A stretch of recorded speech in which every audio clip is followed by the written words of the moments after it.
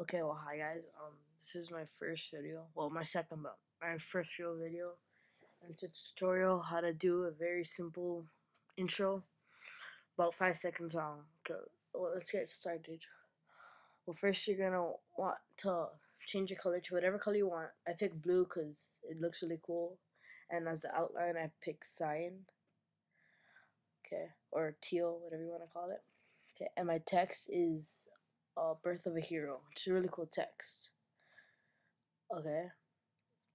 Here I'm typing in my YouTube account, Hardcore Gaming, and the size is a little small. And a mistake I make is that you have to underline it, which I forgot. You have to underline it to make it like actually do the thing after you do it again. So like here you'll see I try to make it bigger, but then I forgot to underline it, and then I underline it, and there you go. Okay, yes, that's what you said. Okay, well, okay.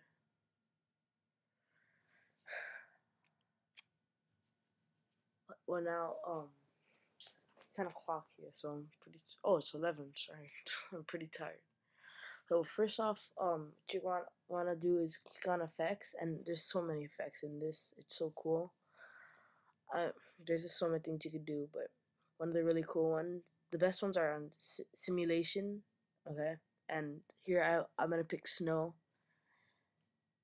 Okay, and right now I don't really edit it, but here it's lagging a little bit because it has to buffer or load or whatever you want to call it. Okay, so then I go to another one, and it's really cool because this is like it's whatever, it's like thunder, and it's really cool because you can make it any color, you can make it thick.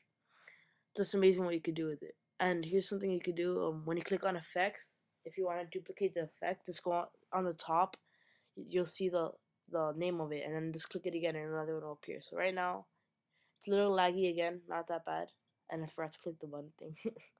Okay, but towards the end when it's finished, it will start to be faster. Okay, and here I just do like little tweaks, play around with it.